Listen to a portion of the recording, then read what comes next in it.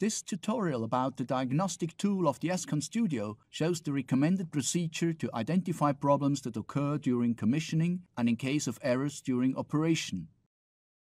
As a starting point, we assume that the startup procedure has been accomplished and that you have a motor and a power supply connected to the ESCON device.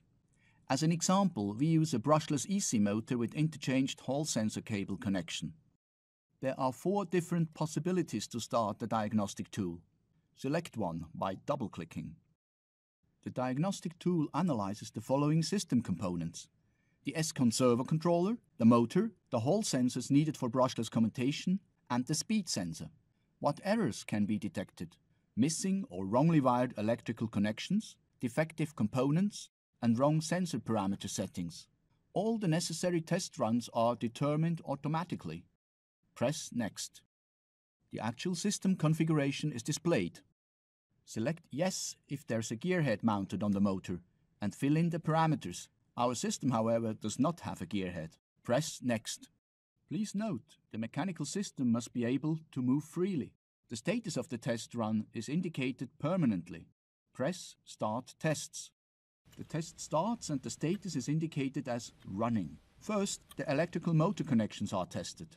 In case the cables or the motor windings were broken, the test would indicate an error. In our example, however, the motor is connected correctly.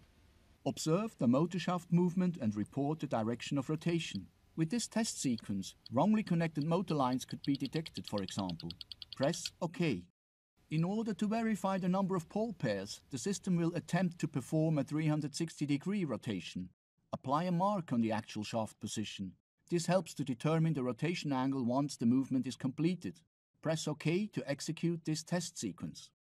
Observe the motor shaft motion and report the traveled angle of rotation. A wrong setting of number of pole pairs would be indicated. Press OK. The test runs of the motor have successfully been performed. Next, the Hall sensor test starts automatically. The test sequence detects an error. The status indication changes to Failed. The following possible fault reason is shown: Hall sensor wires 2 and 3 interchanged. Choose your course of action.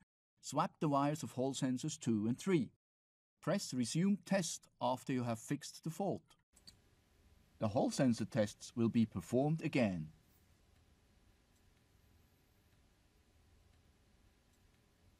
All tests have been finished successfully and are marked as OK. The status indication is Passed. Press Close. ESCON and motor are connected correctly and ready to use.